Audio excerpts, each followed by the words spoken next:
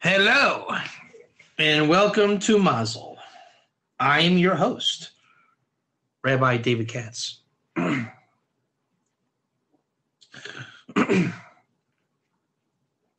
We are in the Mazal book, in my opinion, the greatest book ever compiled. Arba Dvarim Halalu. Ein biyad ha'adam l'shana yismaisei yadei yaitzer yizbayrach shemo.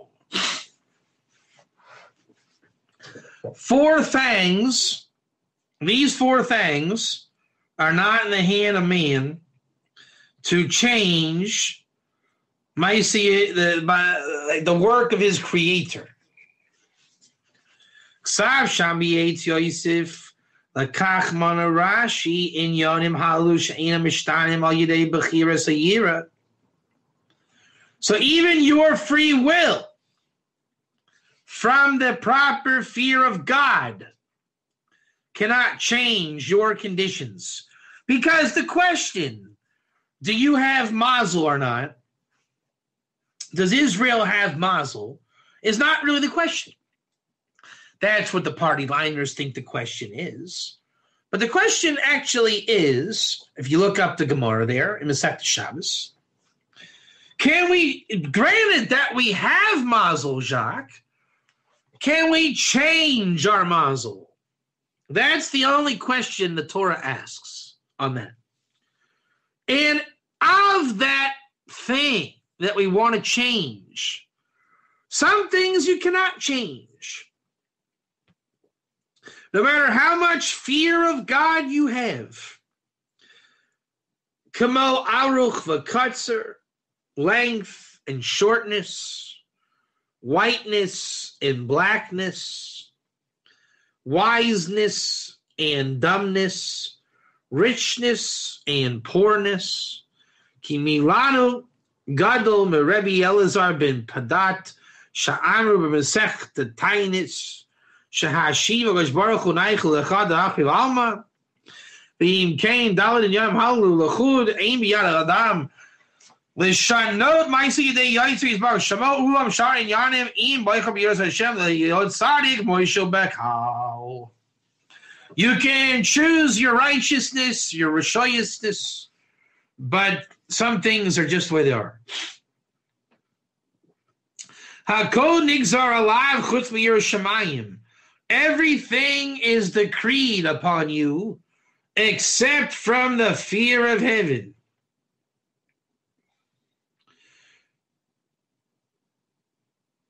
With Taisvis Megillah Shineno the Hakamayra Yitodas Adam Im Ye Chacham Ol Tipei Shani Ashir Gibor El Chalash Da Konig Zar Lachutz Meira Zohar Amalek HaMamoina Allah Hirya Laila Shemo Shahu Amalek Gavril also Malek HaMamoina Allah Hirya Laila Shemo. So Laila, I think it's Shemo or Samo. Let me see here. Moiva Bazoyer Parsha Shemo is Intamar. Surely Aisu Amalek HaMamoina Allah Ruchas Tzadikim. I think it's Samu Laila. Va'ata Omer Shahu Gavril. Va'ata Omer Shehu Gavril, va'achein kain hu v'adai shesamu laila, v'shum shabo mitzad samel, v'kol abba mitzad samel nikra ken laila, avo samu be'etzem hu Gavril. Not exactly a malach of a here. It's that the time of your conception is when you get your Mazal. HaKadosh Baruch Hu Kaire LeGavril V'hu Leikeach Neshama Megan Eden. Gabriel takes a soul from Gan Eden. Umarida Legufo Shad and he descends it into the body of a tzaddik that was born in this world. Kain Shanina Sham Isha Shenoy Legufo Shad Tzadik B'Olam Hazeh. Kair HaKadosh Baruch Hu Gabriel Shehu Lakin Neshama Ha'od Hashem Began Shehu HaMalchis Marina Legufo Shad Tzadik Nolad B'Olam Hazeh. V'hu Gabriel Mufkar Alei V'Shamra. And Gabriel says, hey buddy, you're going to keep the Torah, and mitzvahs. Hachida being in Yisiras Ha'adam. Ka'asher Adam Pukar Le'ishto Misaveris. Gavriel Sholef Olukei Tipa Gosh Baruch Hu Oimer L'Nefesh Akash Ninas Batipa Zoi. So the whole time that you're being created by mom and dad and the birds and the bees, the angel Gabriel is literally in that drop. And he's declaring your nefesh.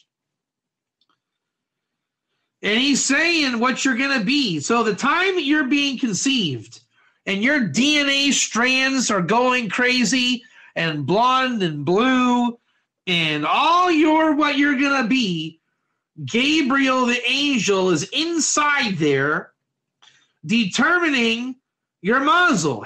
This is profound, Jacques. Because at that time, your name is created. Their name is prophetic. So your parents don't even know what's going on every level. They're getting ready to name you by your name. If your name is Bob Jones in 9 months from now, so that Bob Jones is percolating for 9 months, and then mom at the end is like, hey, let's name him Bob. But in that whole time, the reason why she wanted to name him Bob was because she carried Bob for 9 months, type 1. So she understood on a non-articulated level all about Bob, right? She knows when Bob eats. She knows when Bob sleeps. And you learn the whole Torah in the womb.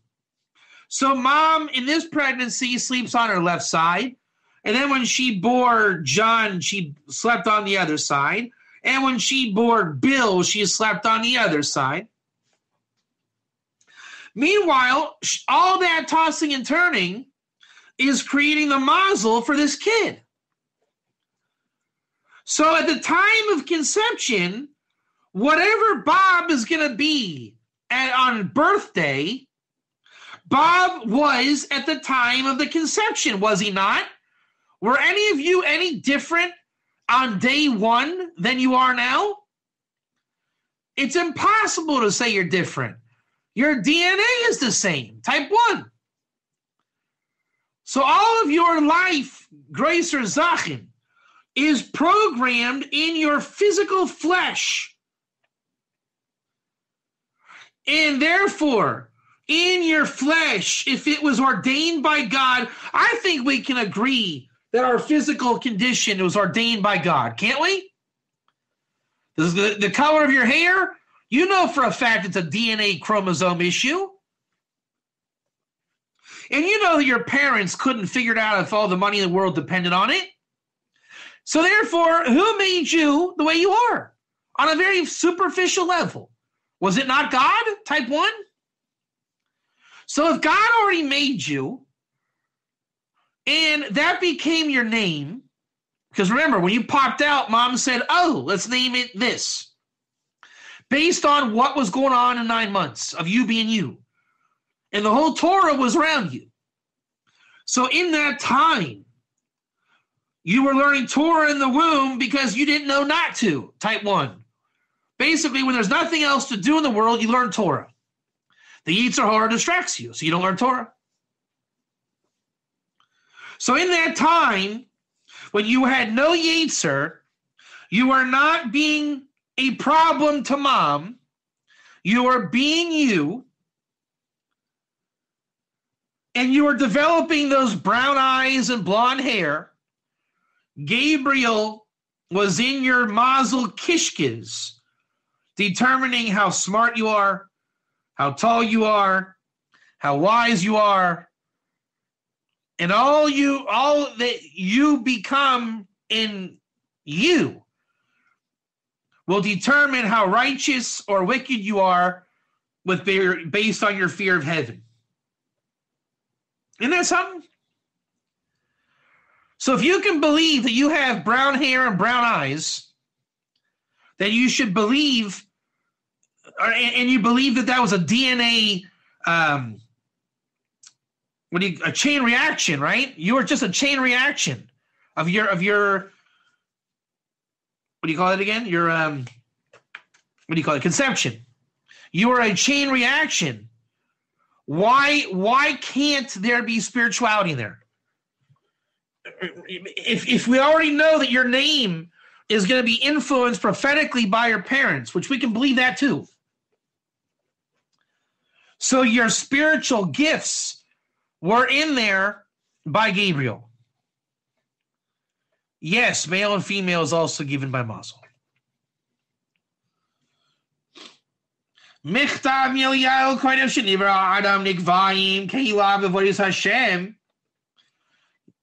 Your vessels to serve God also were given to you. Kodesh Shenivra Ha'adam Koivayim Es Keilav Behitim Lechalaka Shonishmaso Es Hashem V'Noitnim Es HaKishreinis V'Keichitz HaNefish V'Kolem Sayim L'Malos Es Chelko V'Amru Chazol. Okay. So, Addo, you are in a fictitious scenario here. Your righteousness is that you can see very well. Type 1 in our little fictitious scenario here. So, I can give you a Torah book, Addo, and you'll get it just like that. So, what God did was in the womb, you were given tremendous eyesight to help you. Now, what God does is he camouflages it, right? So when you were in grade school, Addo, they said, well, you're not too bright, kid. And you said, why? I think I'm smart.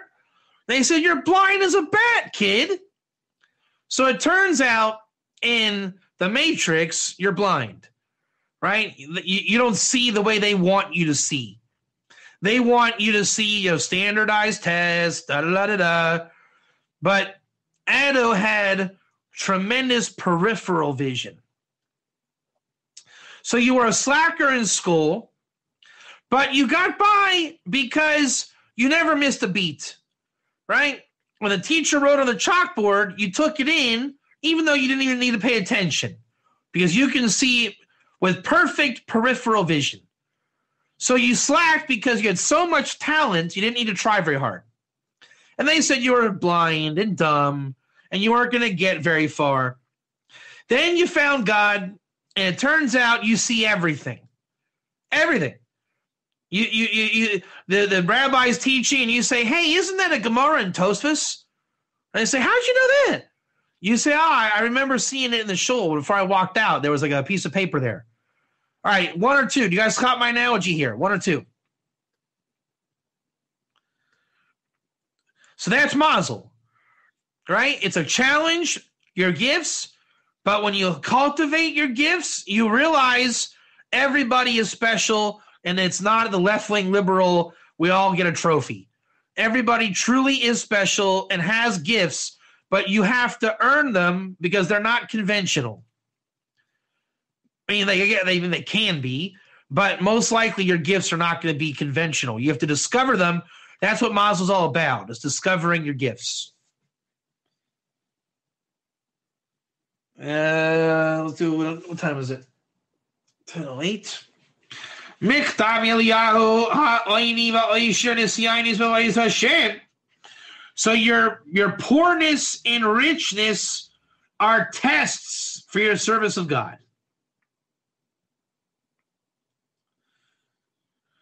Yaris dvash, gzeris muchletis, velo haisa bechira v'yers dvash, sari v'rasha lo ka'amar ki ilu amru haya dvar b'gzeira muchletis, haisa bechiras biyad ish.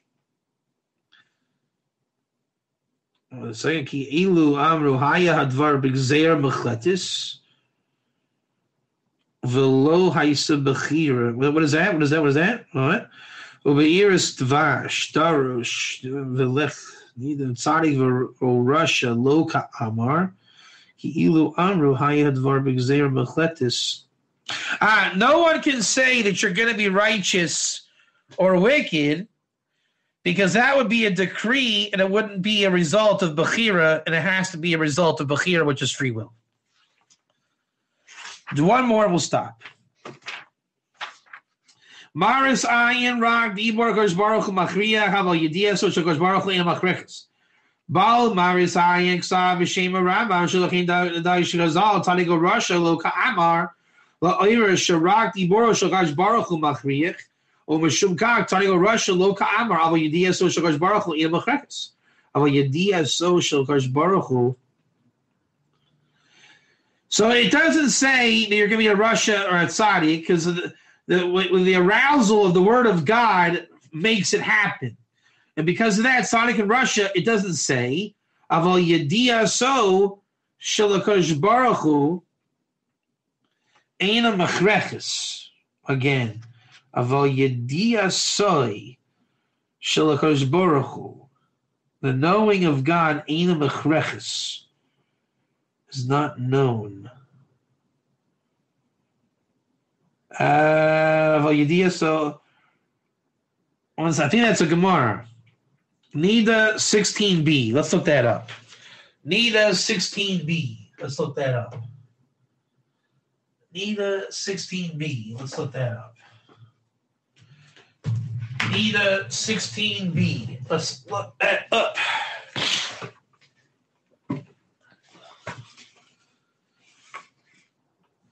Does it say it? Here we go. Yeah, so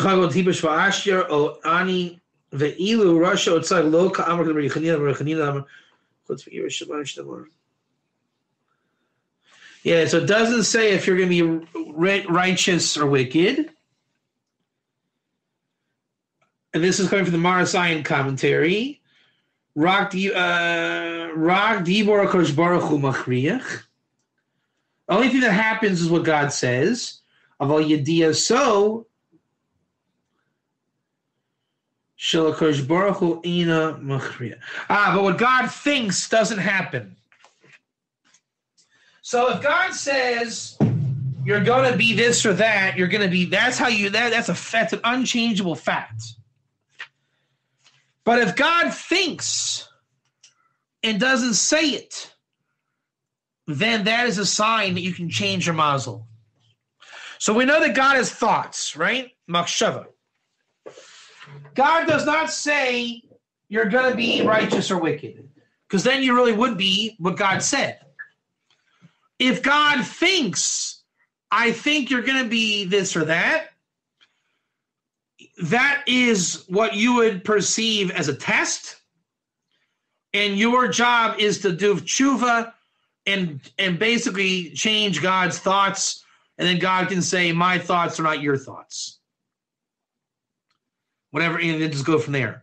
The idea is when it's set in stone, it's set in stone. When it's not, it's not. That's all for this week. Thank you for coming. Live fantastic Mazal. And I will see you tomorrow in class. Goodbye.